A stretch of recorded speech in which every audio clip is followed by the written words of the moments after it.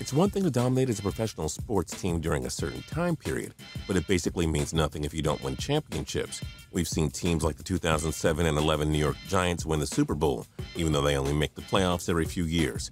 But how many powerhouse NFL teams never won a Super Bowl despite years of consistency? A lot. It's not just in the NFL, but in all sports. I'm Justin Fraction, and today we take a look at 10 teams that were great at the wrong time. And we do hope you enjoy this video, and if you do, feel free to click subscribe down below for more cool videos every single day. Number 10, 1993-99 Orlando Magic. The Magic were one of the NBA's most dominant units of the 90s, led by superstars Nick Anderson, Shaquille O'Neal, Horace Grant, and Brian Shaw. They had all the talent in the world to be a dynasty. Unfortunately, this was a team that had to deal with the Chicago Bulls dynasty, led by Michael Jordan. The Bulls swept them in the 1996 Eastern Conference Finals. And as for their trip to the 1994 NBA Finals against the Houston Rockets, they got swept because Hakeem Olajuwon and Robert Horry were too good. The Magic never won a title with this core because the other super teams were more super. Number 9, 90s Atlanta Braves. We probably shouldn't put the Braves on here since they did win the 1995 World Series, but this team dominated for far too long and they should have had more than one championship. This team had the deadly duo of Andrew and Chipper Jones. They had the lethal trio of Greg Maddux and Tom Glavine, and John Smoltz as their pitchers. Unfortunately for the Braves, there was plenty of parity in the National League. Plus, the New York Yankees built a dynasty by beating Atlanta in the 1996 and 99 World Series. In just about any other decade, the Braves could have been a dynasty, but the 90s was one tough decade for MLB teams to win multiple championships. Number 8, 1999 to 2004 Toronto Maple Leafs. The Maple Leafs haven't reached the Stanley Cup final nor won it since 1967. If there was a chance for them to do it, it was the late 90s and early 2000s. This team was filled with generational hockey players, namely Matt Sundin. Oh, but they even had the perfect pest in Ty Domi. And hey, wasn't Gary Roberts pretty good too? Oh yeah. Except the Martin Brodeur-led New Jersey Devils brushed Toronto aside in the 2000 and 2001 playoffs. They also fell victim to the juggernaut Philadelphia Flyers in 2003 and 4. There were just too many good teams in the East that the Leafs never managed to get through them to reach the Stanley Cup Finals. Number 7, 70s Minnesota Vikings.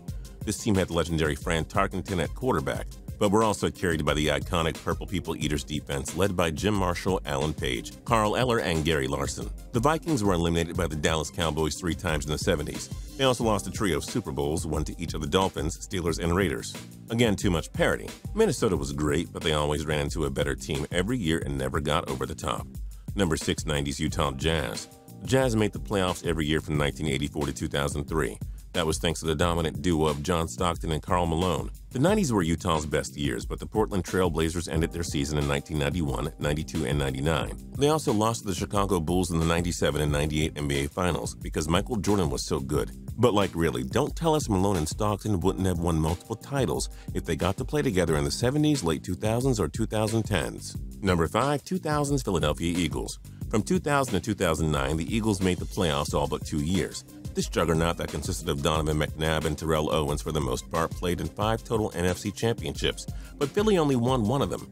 They faced the New England Patriots in Super Bowl 39, but lost 24-21. Kurt Warner's St. Louis Rams eliminated them in 2001 with the greatest show on turf offense. John Gruden's historic Tampa Bay Buccaneers took them out in the 2002 playoffs.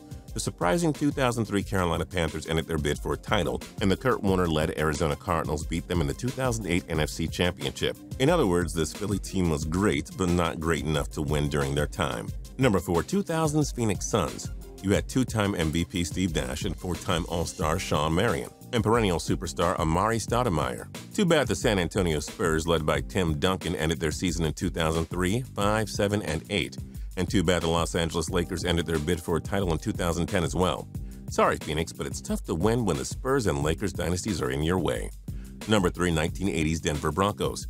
When John Elway takes you to 3 Super Bowls in a 4-year gap and you lose all of them, it's just a sign of how tough the NFL is. Lawrence Taylor's New York Giants manhandled the Broncos in 1 Super Bowl. The Washington Redskins took them apart in another. Joe Montana and the San Francisco 49ers crushed them in another. Elway's Broncos just never got a break, always having to face the legendary squad in the Super Bowl. At least they won Super Bowls 32 and 33 the following decade. Number 2, 2003-12 Vancouver Canucks. The Canucks will not be recognized as a model organization like Chicago, Detroit, or Pittsburgh because they could not finish the job. This team had a pair of bona fide superstars in Marcus Naslund and Todd Bertuzzi. Then Swedish twins Daniel and Henrik Sedin carried the offense, while the elite defensive unit was backed by goaltender Roberto Luongo. But Vancouver always had to face better teams that they just couldn't get through. The Red Wings, Colorado Avalanche, Blackhawks, and LA Kings were always a step ahead of them. Sure, the Canucks choked under high-pressure situations, but they also just weren't as great as the other great teams of this time. And number 1, 1990 to 1993 Buffalo Bills. The Bills made 4 straight Super Bowls from 1990 to 1993. Jim Kelly was one of the league's best passers. Thurman Thomas terrorized defenses with a strong running attack, and receiver Andre Reed was impossible to cover. Buffalo first lost to Lawrence Taylor and the New York Giants in Super Bowl 25. Then they lost Super Bowl 26 to the Washington Redskins' high-powered offense, and they had no answer for the Dallas Cowboys dynasty in the next 2 Super Bowls.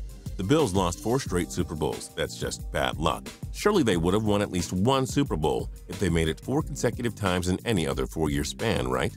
What other sports teams were great at the wrong time? Join us in the comments below. If you liked this video and learned a thing or two, clicking the like button helps us out a ton and we appreciate it. If this is your first time coming around to Total Pro Sports though, subscribing is a great idea because we put out videos like this every single day. But as always, thanks for watching and we'll see you guys next time.